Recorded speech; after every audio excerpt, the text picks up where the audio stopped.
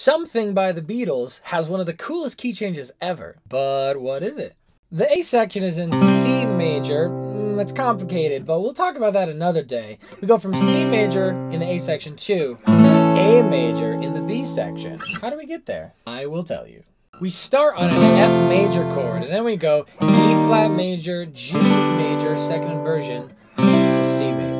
The important thing of note here is we have a flat 3, 2, 1 movement downwards in the bass line, me, re, do, which means we should be expecting a C minor chord. But instead, we get a C major. Now, what is it called when you're expecting a minor resolution, but you get a major? A Picardy third. Normally those go at the end of songs, but we have one in like the first 5 seconds. Plus, they're usually really cheesy, but this song, I don't think it's cheesy at all. Anyway, we go through a beautiful chord progression to get back to our F major that we started the song on. And then again, we hit E flat major, G second inversion. But what comes next might surprise you.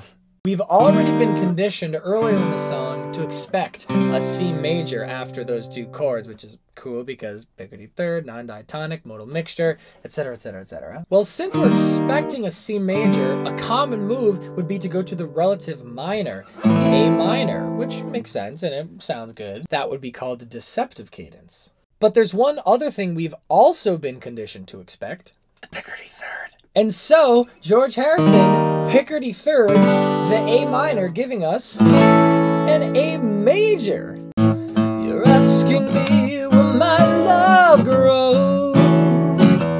I don't know. Yeah, so basically, it's a deceptive Picardy third with some modal mixture thrown in just for fun. Yeah, I think that's so cool. I can't even think of another song that has something like that in it. Do you know of another song that has a deceptive Picardy third cadence in it? Please let me know if you do. Also, if you like this song and other Beatles songs, you should check out the show. Come to the show. We're putting it on. It's going to be awesome. We're doing a bunch of stuff. It's going to be live in concert. There's a live stream and in person. Yeah, check it out. You know where to go for more info. Yeah.